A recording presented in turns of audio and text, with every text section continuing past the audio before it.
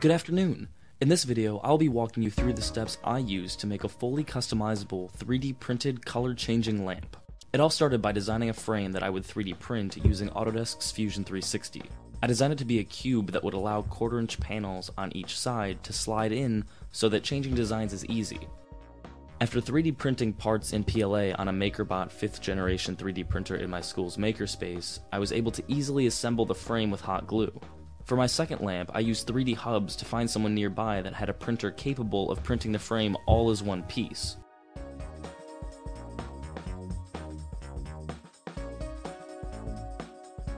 After quickly laser cutting and engraving 1/4-inch birch plywood panels for the sides and the top, the lamp can be easily assembled by sliding the panels into the frame.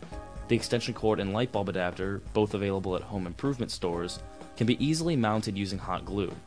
The panel on one side was designed to allow the cord to escape. The light bulb we're using is an RGB LED bulb available pretty inexpensively on Amazon Prime. There are a ton of different settings for colors and switching between them.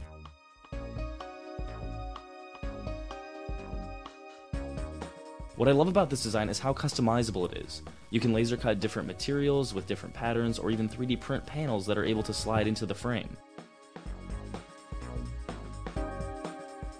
Thank you so much for watching. Check out the Instructable I wrote for this project for more details. If you haven't already, go subscribe to my channel. You'll get free updates on all of my projects. Hit up my Facebook fan page for more frequent updates or my Instructables profile for more projects.